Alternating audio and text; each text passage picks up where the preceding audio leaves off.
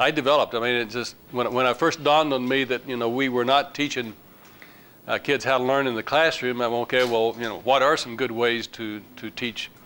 And of course, Robert Dilts, I think, is the one that originally modeled out a spelling strategy, and so we had that, but we need more than that. And so basically, how these were developed was that I had an ongoing question with anybody that comes to see me, is what is it that you have trouble doing? What is it that you're slower at than anybody else? What is it that you have to work too hard to learn? What is it that you don't like to learn?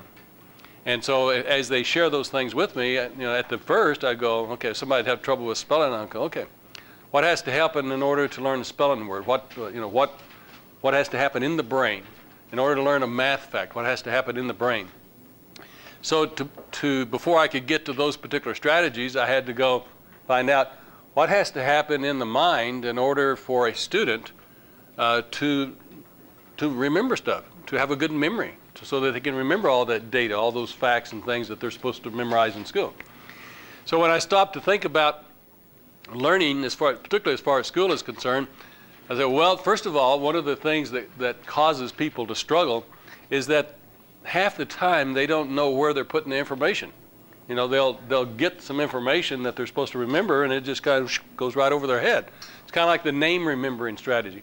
You know, you go up and shake somebody's hand, they give you their name, and you're thinking about what am I going to say, or what do they think about me, and you never deliberately store the information anyways. So we basically have 5 choices if we're going to store the 5 senses that we have. And I'm throwing out 2 of them, like the smell and taste, because we probably in an academic classroom setting don't want to use smell and taste. So we have 3 choices remaining. We can learn visually, and or we can learn auditorily, and or we can learn kinesthetically. Kinesthetically has 2 components. Kinesthetic is about tactile learning, where it's hands-on, like basket weaving or sports or typing or something like this. Or kinesthetic is emotional learning, where you get emotionally involved in something in some sort of way. If you stop to think about kinesthetic learners, now most kinesthetic learners are the bane of our classrooms because they can't sit still. You know, they're up moving around. They'll break their pencil lead so that they can go over and walk over and sharpen it. And a lot of teachers have trouble with them because they're so fidgety. They move around a lot and they need to be active. It's very difficult to be a kinesthetic learner in what I call the academic subjects. I'm not talking about kinesthetic learning that's not valid and not useful. If you're taking typing, if you're in sports, if you're taking things that are hands-on, then kinesthetic learning has a necessary component there. But when you're taking math and science and history and subjects like this, to be a kinesthetic learner is going to cause you to be a slower student. You're going to have more trouble because it just is a slow way to learn the academic subjects. That's pure and simple. That's all it is to it. I mean, you can get emotionally involved with your history lesson, or you can get emotionally involved with your math lesson or something like this, but it takes a lot of creativity to figure out how to do it, and it takes a long time to figure out how to do it too. So by the time you're figuring all that stuff out, everybody else is way past you. Now, let me stop here for a moment and make this comment. I'm about to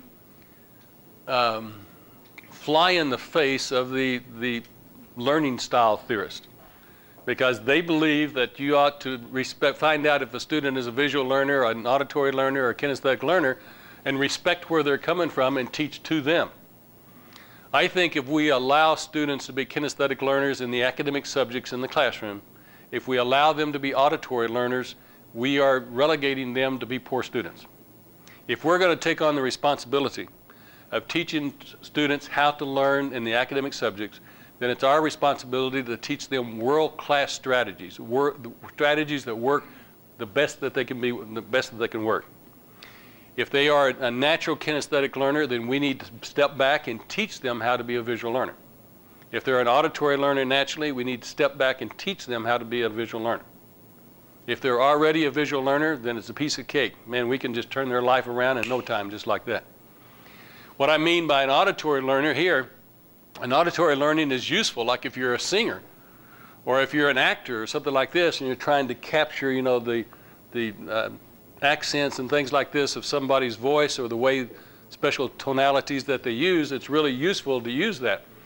But the way most people attempt to do auditory learning is that they repeat something over and over and over again. So they take a word like student, for example, and say, I'm going to learn how to spell student, and they go student, S-T-U-D-E-N-T, student, S-T-U-D-E-N-T.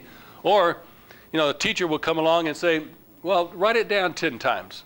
Well, do you know what the typical student does when you say write something down 10 times? They go, okay, S, S, S, S, like that, and then they go T, T, T. Do you think they're learning a spelling word when they do something like that? Not at all.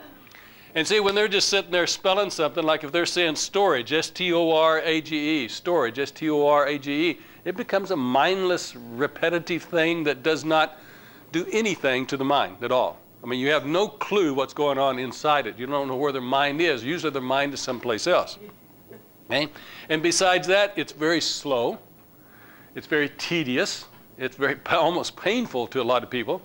And it just doesn't work very well for the academic subjects, pure and simple, in my opinion. This is my opinion. Now, when you think about visual learners, visual learning is the fastest way to learn that there is. It's the most comprehensive. The old statement that a picture is worth 1,000 words is not even correct. It's worth far more than 1,000 words. I mean, if you, I think one of the ways to get an example of the beauty and the value of visual learning, that's, for example, with this painting right here, if you just take a picture of it in your mind's eye, you can take 5 seconds to take a picture of that, and then close it and close your eyes and recognize that you do have a good picture of that in your mind's eye. Now, what I want you to do is to open your eyes back up, and I want you to get a tape recorder out. I'm kidding, don't do that. Get a tape recorder out, and I want you to describe that picture in as much detail as you have in your mind's eye.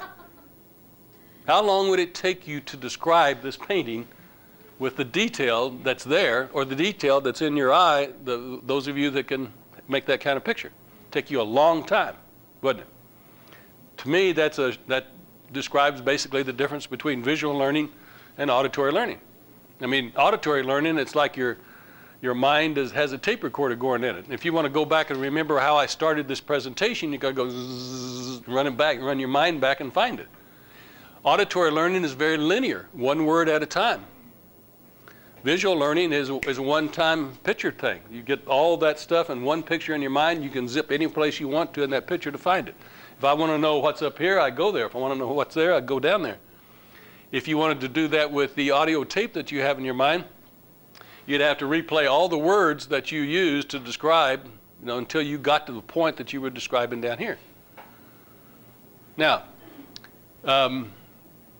most of the kids of today, most of the students of today, are very visual anyway. It's in my experience that they are, even the ones that are at risk. I mean, when I go into an alternative school, I will have some of the teachers say, well, Johnny over here is a kinesthetic learner. And so he's got to have stuff that he can get his hands on and stuff like that. And when I go in and assess them, I find out that, yeah, he does do a lot of kinesthetic things, but he has a visual lead going on in his mind that they should be accessing, they should be using, because that will get him into the kinesthetic even better. So my deal is that if you're going to learn something in the academic subjects, you need to be a visual learner.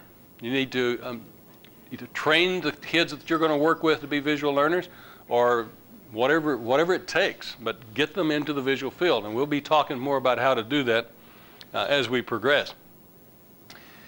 The other thing that has to be there in order for memory to work is that you've got to make sure that if you're going to make a picture of something, how do you know you have a good picture? And one of the tricks that I use to start students off with is that I will have them work with spelling words, and I'll have them take a word, like the word, let's say, depending upon their age, have them take the word like let's say positive right here. I have them take the word positive, and I say, I want you to form a picture of that in your mind's eye.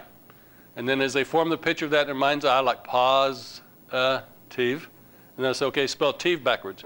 E-V-I-T-I-S-O-P.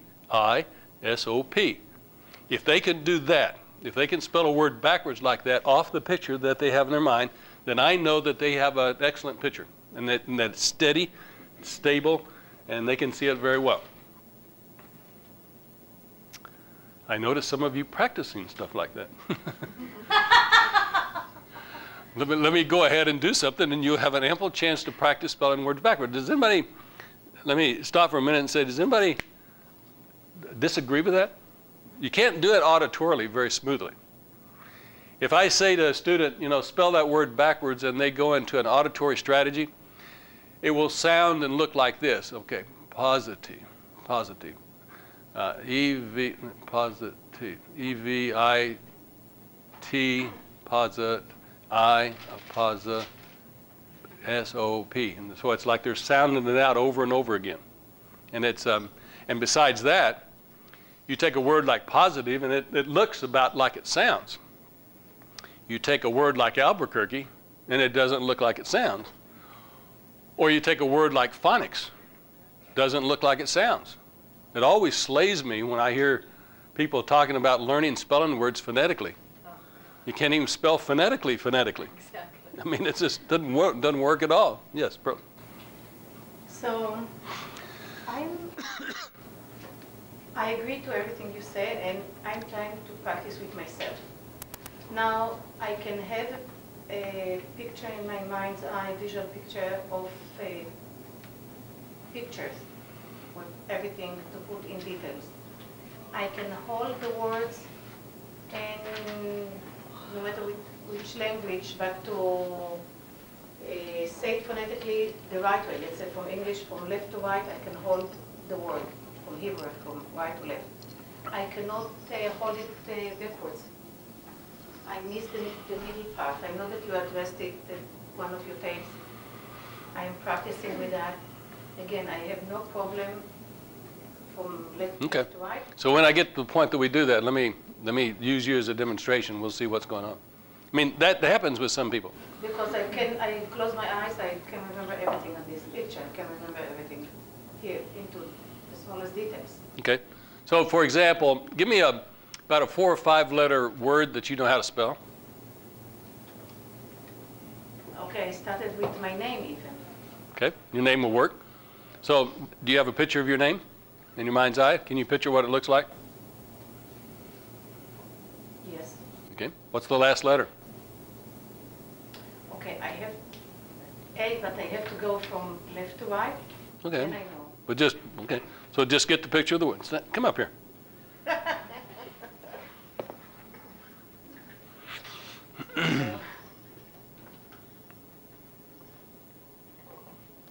Get over here on this side, if you will. Okay.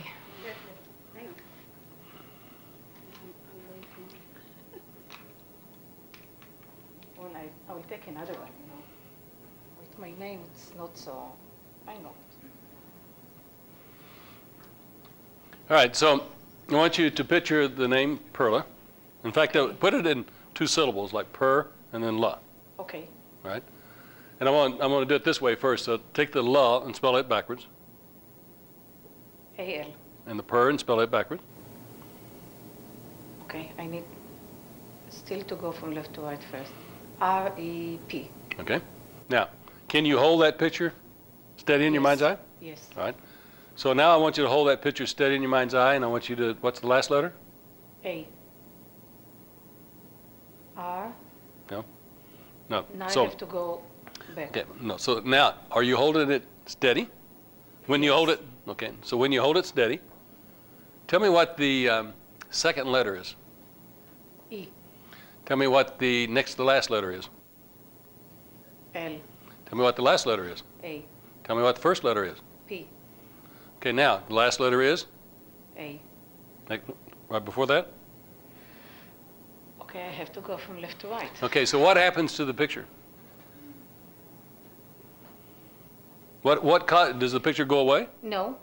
What happens to it that you have to do it from left to right again? Just try it one more time. What I want you to do is when you put that up there and you say, okay, I got a picture of it, and so far, every time we started to spell it backwards, you said, wait a minute, I have to restate it. Right. I take it you're restating it to reactivate the picture. Is that true? Well, no, it's there, but in the middle it's fuzzy. Okay. How big is your picture? Like this. Okay. On the wall, like a banner. Okay. Is there any way, you have skills, is there any way you can defuzz or clear up the fuzz on the middle of it? Make it bigger? Make it a different color? Yes, I can. Okay. Okay. All right. So do that. Now hold the picture steady in your mind's eye and spell it from right to left. A-L-R-E-P. Give her a hand. Now, this is a good demonstration as far as I'm concerned. If you don't say, well, sure you can, or you're dumb because you can't do this, it's like, what's going on in her mind that she thinks that she can't do this? Sometimes it's an awareness thing. I need more color. I needed it.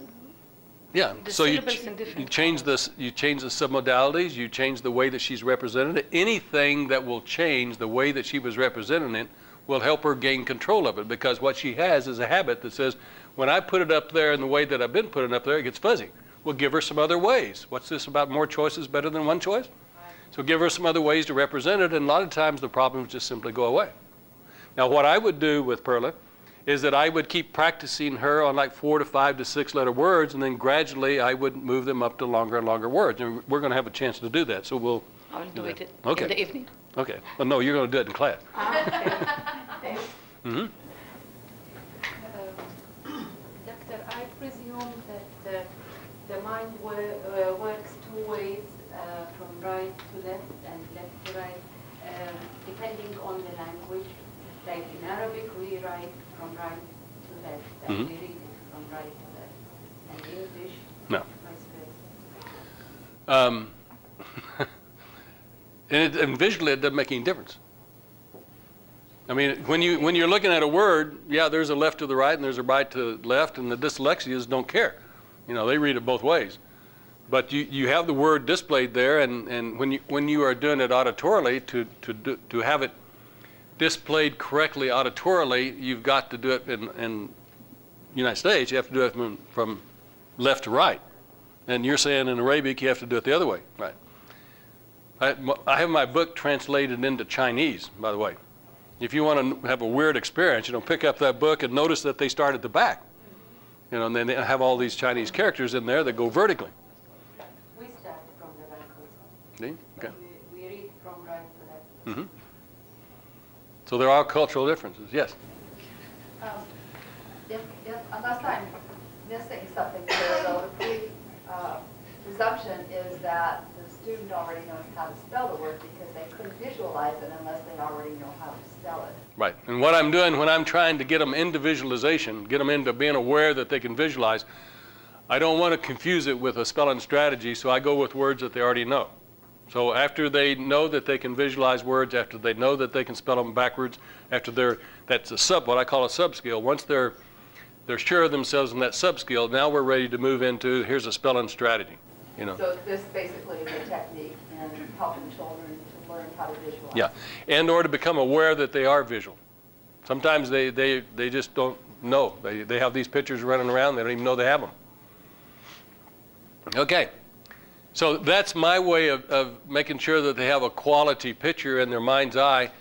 And what I will do is get them to do it, because when they practice spelling words backwards or numbers backwards, for example, what they will do is get more and more confidence in their ability to do that. And the longer the word gets, they'll have more confidence they'll get. After a while, they'll just pick up a word, and they'll just look at a word, and turn around, and they got it right there. And they know what a good quality picture looks like. And so they don't have to spell it backwards anymore because they know they have a high quality picture in their mind's eye. Yes? Two things that popped into my mind.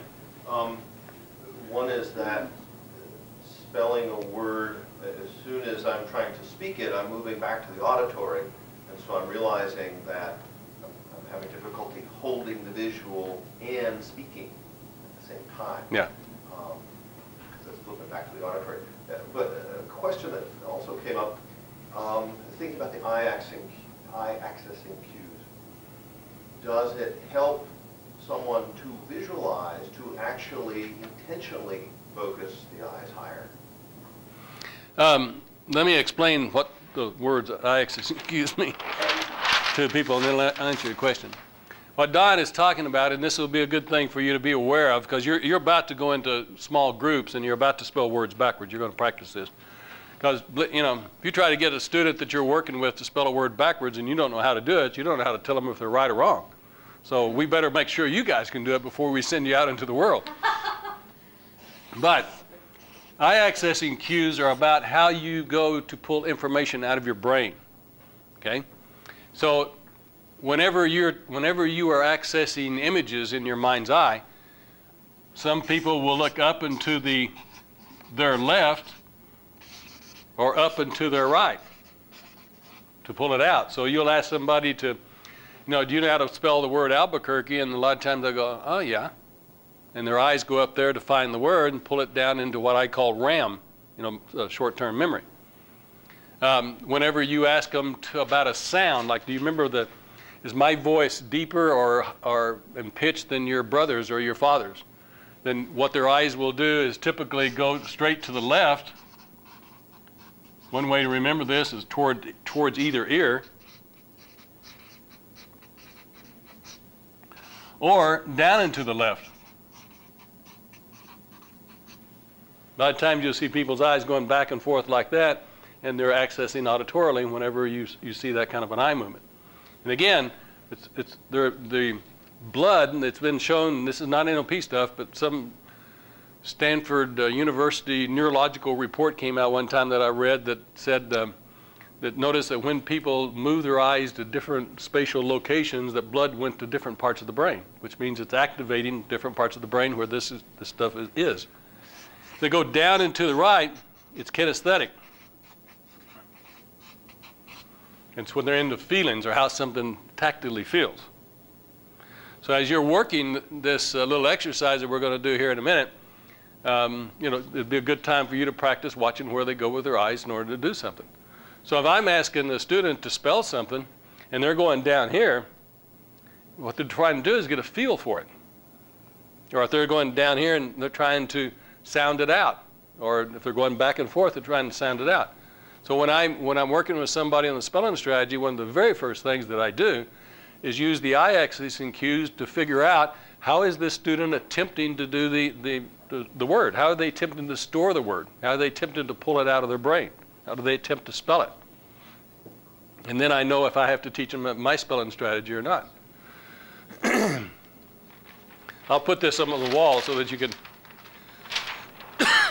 have it. Yes?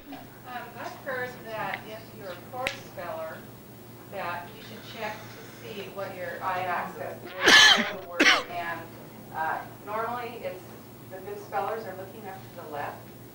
And if you're looking up to the right, depends on where you stored it, I suppose, or if you're left or right-handed. But that's what I had read, that research had shown that if you can check, and then if they are looking up to the right, to suggest that they try looking up to the left and be sure that they're trying to store it in the right place at all times. Looking up to the left is where you have memory stored. Looking up to the right is where you are creating something visually. Unless you're flipped like me. Unless you're flipped like her.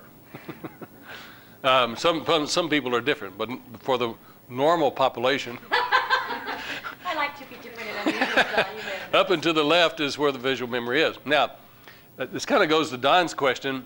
When I'm asking Perla, for example, to hold that picture in her mind's eye, she doesn't have to go up here and pull it out. This is the accessing cue. This is not where she represents it. Most people, after they pulled it down, they'll see it right out there in front of them. So, and that's not necessarily an accessing cue. That's just like, where do they hold that so that they can work with it? Okay? Robin? Last year, I mentored a student, and she was very lucky, just in the second grade. And, you know, they would have them write the words over and over and over, and she could get her spelling words from that. And I taught her how to do this. And she had so much fun with it. She was a kid with a new toy. Yeah. And she just thought it was fascinating. Now that's, it's amazing how many kids come in and their parents are sitting there watching them and listening to them, and the parents' jaws dropping because the parent can't do some of the words that they do, can't do them backwards. So it's a real good way to break the belief set that the parent has that my kid's stupid or my kid's lazy or my kid can't do anything, is to have them watch this. Okay, what are you guys doing with all these questions here? Okay.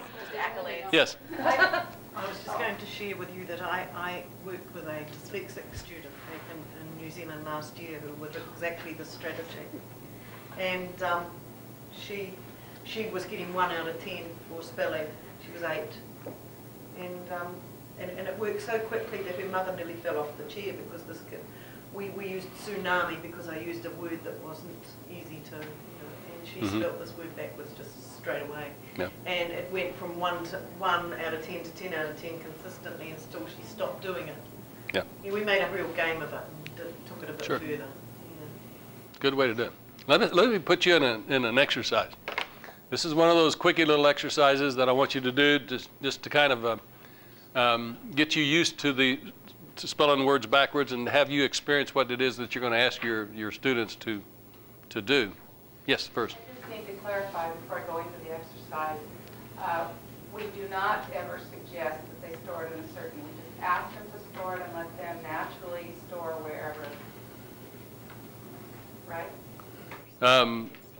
Well, sometimes I will, when I'm teaching the spelling strategy, and we're not at the spelling strategy yet, but when I'm working with somebody with a spelling strategy, and they keep going down here to access it, for example, I will refer to their magic spot. And so I may get a piece of paper and say, okay, now I want you to, here's the word right, I may show it to them right here.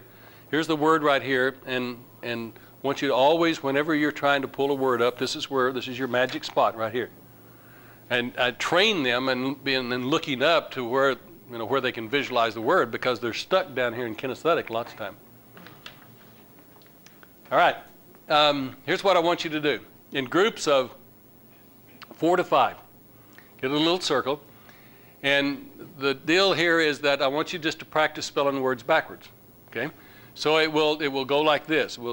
Whoever is in our group, I'll turn to June, and I'll say, June, do you know how to spell the word? And I want you to start off with like 4 to 6 letter words, unless somebody wants you to go less than that. You can't go down to 1, 1 letter word. You have to at least do 2. So I go to June, I say, June, do you know how to spell horse? H-O-R-S-E. Okay. Now get it in your mind's eye and spell it backwards for me. E-S-R-O-H. Okay. And the rest of us go, way to go, June. And then, so do you know how to spell the word student? Yes. Okay. Spell it for me. S-T-U-D-E-N-T. Okay. Can you get a picture of that, like stew and then dent? Spell dent backwards for me. Okay, so it's going to be T-N-E-D. And spell stew backwards. U-E-S. Good. And we go, way to go. Okay. And then I go to everyone in my group. I give them a word that they know how. And again, keep it 4 to 6 to 7 letter words. Gave you a harder one, didn't I? Didn't realize it. And then we rotate. So now June gets to give everybody a word, and now I want you to move up to 8 to 10 letter words. Okay? And they can break it out into like if you take a word like retrieval, like re and then tree and then evil, something like that. And just kind of do it syllable by syllable like we did here.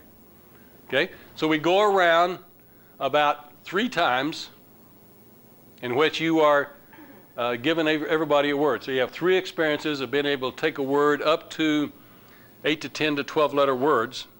Then I want you to do it this way. After you've done 3 words apiece, making them harder and harder, more complex, then I want you to do this. I'm going to give you a telephone number that I have. Okay? And I want you to image it in your mind's eye. And I'm going to repeat it to you several times.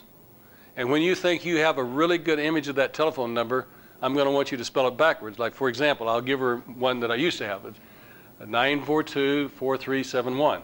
942-4371. 1734249. And we go, way to go, June. And then she turns and gives the person on her left a telephone number that she has. And she turns and gives a person on her left a telephone number. So it's just so that you can experience the difference in imaging letters and imaging numbers. Those of you with European numbers, please limit them to about half of the number. And no writing down. Yeah. And I don't care if it's a valid number or not. You just need to be able to remember it so that you know that they got it right. Yes. Hey, if I'm working with an ESL student, if I'm working with an ESL student, for example, or a person that doesn't know how to spell the word, if I say, does it have to be something they know how to spell? In this exercise, yes. Okay. Yeah. Because otherwise I would have to show them the word and... No, that's later on in the spelling strategy. For now, it's just you getting used to visualizing. Okay. So after you've done 3 words in your circle and 1 telephone number, just so you have that different experience. I mean, if you really want it, here in the United States, we have a thing called a Social Security number that we could try out on each other, but let's don't do that. Let's to give you one experience of a number. Yes? Okay, knowing that we can only take in 5 to 9 pieces of information at a time, or remember at a time, does that affect the learning strategy for spelling or numbers or anything at all? Either by syllable or numbers of units? Yeah, so the question is the fact that we can only visualize, 5 to 9, supposedly 5 to 9 pieces of information at the same time. What I do when I spell something long, and this takes practice to do it, but you get an image of the word, and I always break them down into syllables. And then once I know that I have an image of each of the syllables, then I start over here on the right, and I just scroll across. So I don't have to even know what's over here at the first part. I just start, and I know that word's going to be there when I get there. I mean, one of the ways to think about that is to take this. Can you start spelling from here to here without knowing what the first part is? As soon as I remove my hand, I mean, when you get here, so we can say, spell this backwards, L-A-V-E-I-R-T-E-R. And that's the way my mind works. And it took me a little practice to get there to be able to do that. So practice is what you need, right? So get with somebody different than who you've been with, by the way. And I'm going to give you... We'll give you 15 minutes for this exercise. So look at your watch and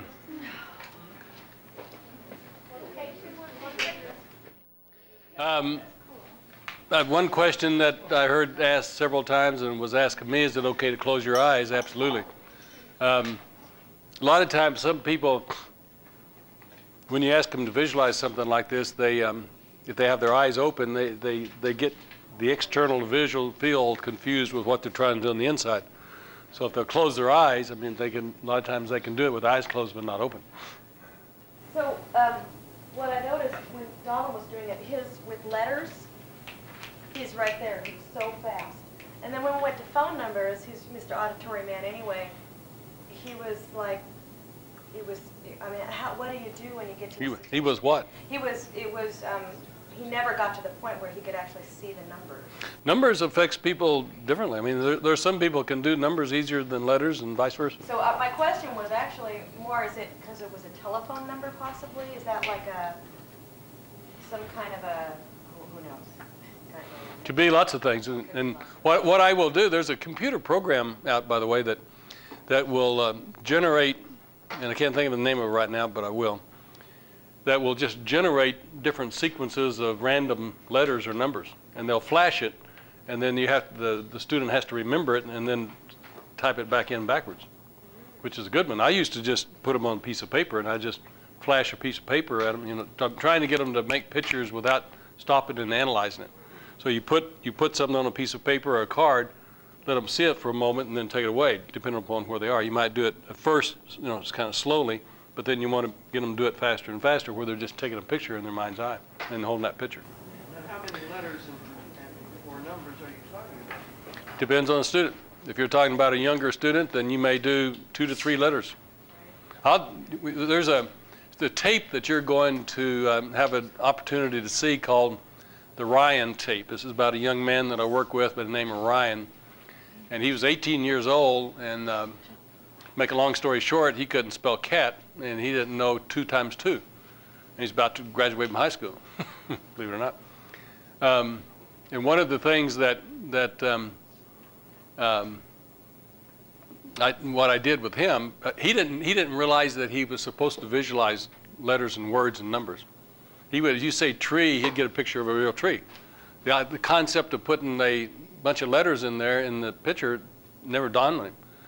So one of the things that I did was I said to him, I said, Ryan, do you know what the letter T looks like?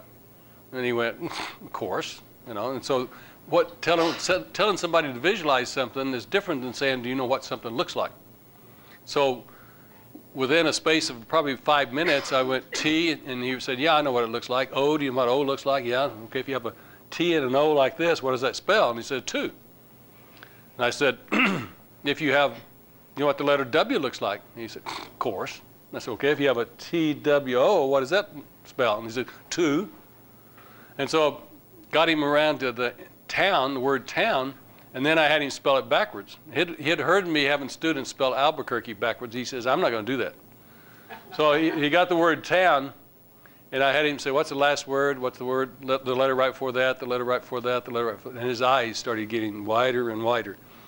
This is an amazing tape. It's a poor quality video tape, but it's something that if you want an experience of how far of the type of students that the world has dismissed. They just say this is impossible, that one can't learn, and how fast it is to turn them around. This happened probably in a little over an hour. That this kid was spelling Albuquerque backwards. He was doing multiplication facts and just like that, you know, in space of. And I think Cash is going to make a presentation on the Ryan tape for you because he happened to be there at the time that we were doing that. Any other questions about? Yes. I was just going to make a comment that we had trouble, I think, with the numbers because we didn't see them. If we had the number in front of our eyes and then had it taken away, it would have been up there. But we were trying to picture the numbers. Yeah, that's a good point. Being told to us, and that's why we were having. That's an excellent point. I thank you for pointing that out. I failed to mention that when you went to numbers, you're now moving to a different skill level. You now are learning to listen visually because you're having to take what somebody is saying to you and overlap it and make a picture. And so when I get students to do that, I always make that distinction because one of the things that I want them to learn to do is listen to the teacher's lecture visually too. It's not just about reading stuff, it's about, you know, becoming a visual learner completely. And so that's doing that little deal with the numbers is usually my first step in having them say, here comes the information in, now can I make a picture of that? So that's a good point. Do you make a picture of the words do you make a picture of the words themselves or the meaning of the words? Like in your book you explained, you were telling the story of the horses in the track. Yeah. That's a lesson, the horse story in my book is a lesson about listening visually and being able to read visually. And trying to do the meaning of a word is about learning vocabulary words, which is down the line. What we're doing with spelling words, all you got to do to be a good speller is have a good picture of the word in your mind's eye. And so right now you're learning the first basic sub-skill. How can I hold a picture of a word in my mind's eye and stabilize it to the extent that I can spell it from left to right, or right from left? And then we move on to a spelling strategy.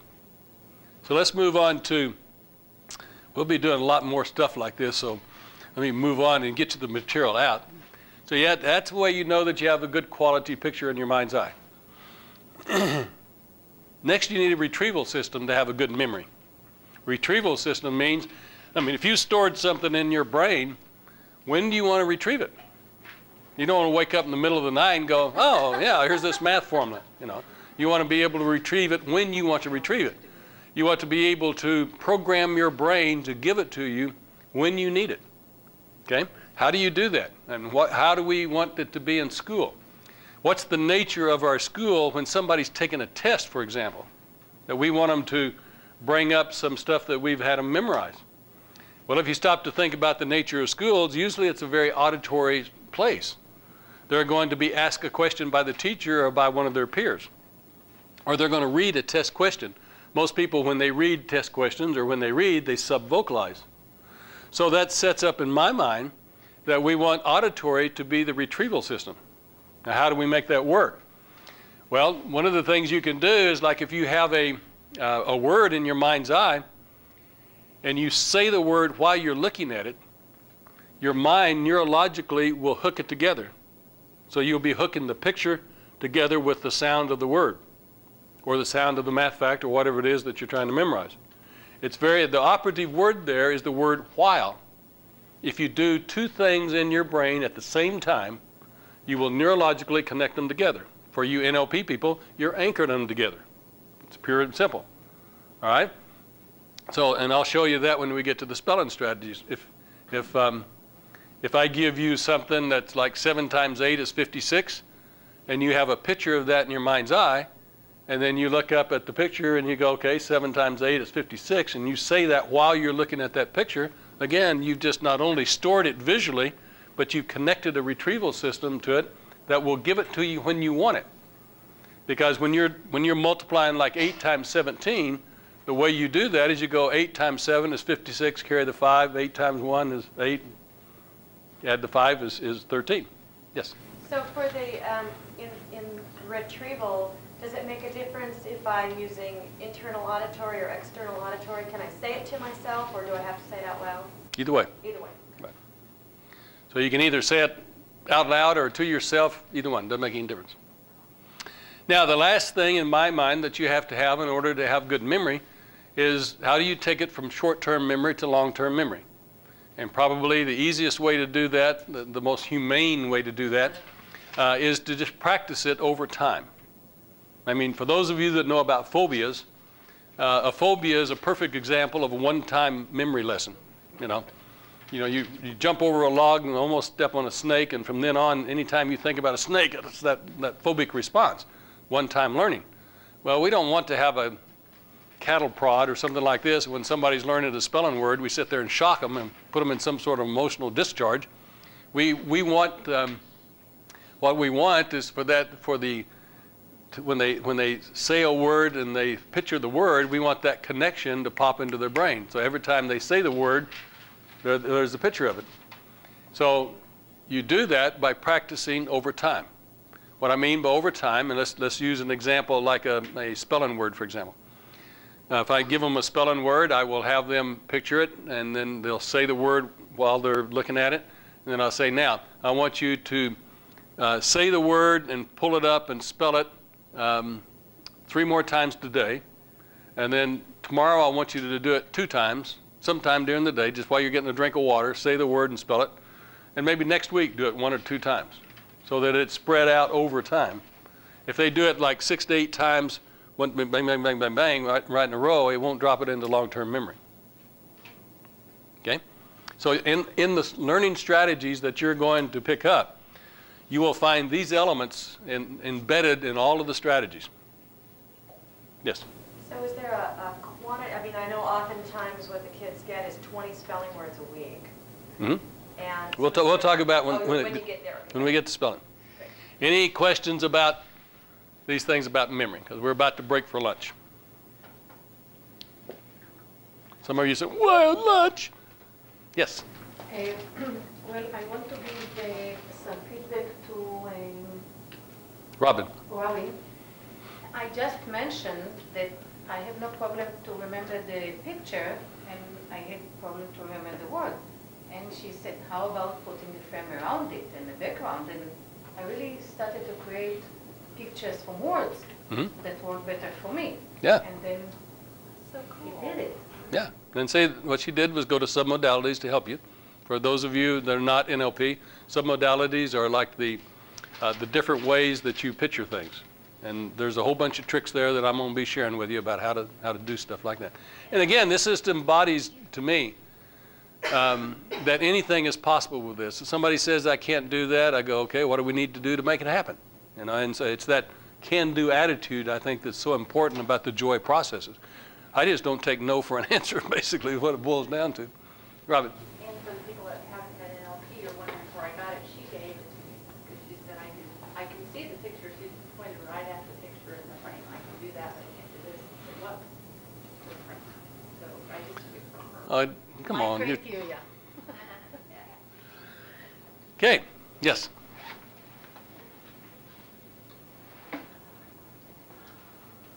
My niece, she's very auditory, And she learned how to spell when she was a baby with a book how to teach your baby to read. And it was like elephant, this, all these words, and the baby didn't know anything, but just visualizing, so she learned how to visualize when she was a baby. All sorts of possibilities out there. Yes, one last question, then we'll break for lunch. I just find it interesting with the retrieval system that I think a lot of the challenges that I have is that I put it into short-term memory and I'm able to do it with the names and everything. It's like I can do it. But then when I go back, it's like, and it'll come to me, it's like, I'll remember their name in the middle of the night. So yeah, there's that to kind of compartmentalize. I never even thought of it that way. But with the kids doing the repetitive words and everything, it must just go into short-term memory and then it's gone. So when they do the test, there's nothing to retrieve because it's gone. What you'll hear kids say, or students of all ages actually say, is that I studied so hard for this test, and when I went in to take the test, it was gone. There wasn't anything there. I'd read the test question and I knew I'd studied it, but I just couldn't find it. You know, it just, my mind went blank. But when it says my mind went blank, that means there's no pictures there. Guess how they attempted to put it in there? They usually did the auditory strategy of sounding it out over and over again and never put any pictures in there at all. And when you do something over and over auditorily, that, to me, that's a short-term memory deal. And it does not drop into long-term memory when you do that, unless you overlap it into another sense. Okay, so you're going to run across that hundreds of times. The kids will say that to you, that I studied so hard for that test and I just didn't make it. Tomorrow morning, by the way, we're going to have an adult that I'm going to do a demonstration with. She'll bring her in. She's my insurance agent, actually. And she's very bright. She's one of the best insurance agents in the world, as far as I'm concerned. And her company is forcing her to become a financial planner. And she doesn't want to become a financial planner. And they're saying either that or give up your agency. So she's taken the financial planning test, I think, twice and flunked it. And she called me all frustrated. And I said, oh, you'll be a perfect demonstration of how we help people in the world. So in the morning, I think, assuming everything goes right, she'll be here and it'll show you how I do an assessment and how I move them into the learning strategies with a real live person that hadn't been sitting here listening to this type of thing. I think you'll like it. And assuming we can, Sandy can round up some more students tomorrow afternoon, you guys get to work on students that will come in. If we can't find enough students, then we'll just work on each other, because I can tell some of you need some help with your visualization. Right? All right, let's break for lunch and be back at 1 o'clock.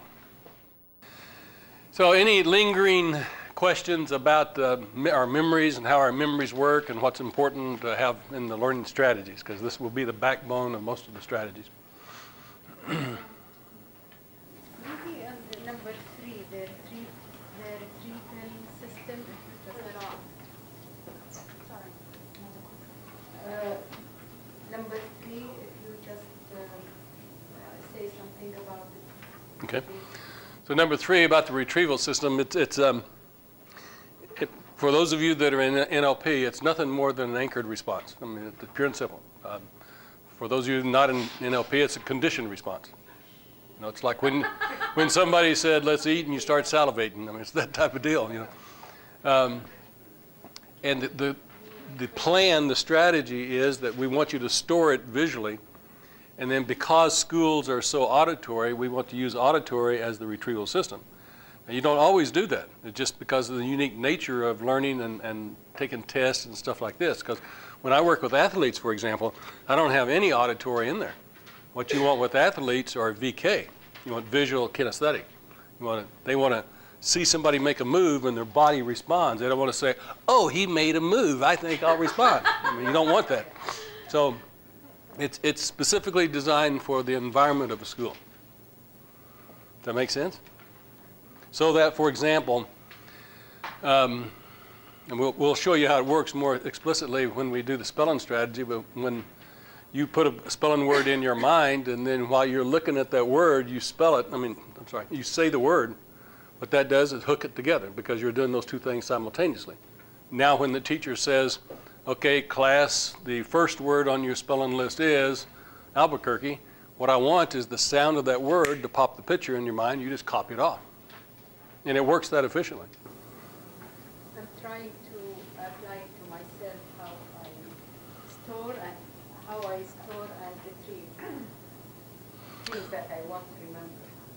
Well, I would, you mean, just try it out and see. Memory in general, remembering things in general, remembering names, remembering incidents, remembering words.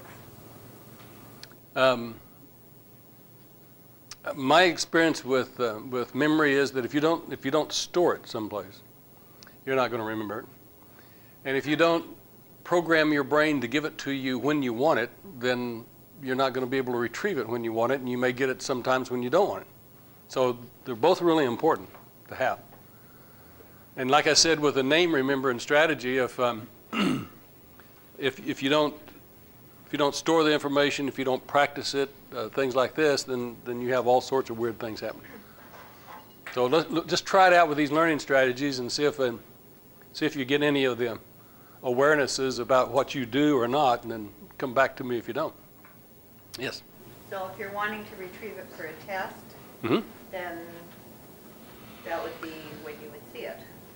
Yeah, when you read the test question. Okay, so then you would be doing it are you doing it visually, plus seeing it, that's visual again.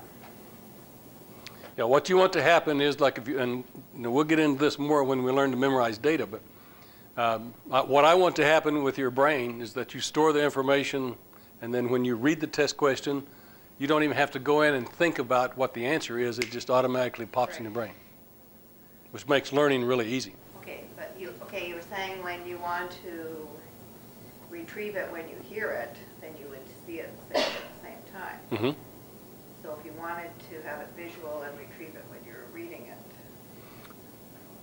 Same thing, because most people, when they read, they sub-vocalize. Auditory, Right. too. Okay. Right. So it would be the same process. Right. Okay, thanks. And again, like when I work with athletes, like my son, for example, was an athlete, and there are various times that when he'd be, like he was taking karate or one of the martial arts. And so young people, whenever they start learning martial arts, what they do is go around with friends and go, rah, rah, those kind of things. And that's what he was doing, was practicing in the living room all the time. And I watched him do this one time. He was practicing like a kick or something, and I said, what are you doing with your mind when you're practicing that kick? And he said, I'm just going over how to do it. And I said, would you like a suggestion so that you can be better at martial arts? Didn't even know I did good feedback back then. And he said, yeah, I'll take a suggestion. I said, instead of just mindlessly practicing the repetitive nature of the kick over and over again, think about when do you want to use a particular move? When do you want to do this kick, whatever the name of it was? And it was a kick like supposedly to the midsection of the opponent. And he said, well, if I see their hands are getting up too high, or if I see they're dropping their hands down, then I want to go for the midsection. I said, okay. What I want you to do the next time you practice this kick is I want you to see in your mind's eye an opponent with their hands out of position, and then you do the kick so that you see-do. And so he started practicing like that. He was brand new in karate. And started practicing all of his moves like that. And he started like in January, I think, and in April he had his first tournament.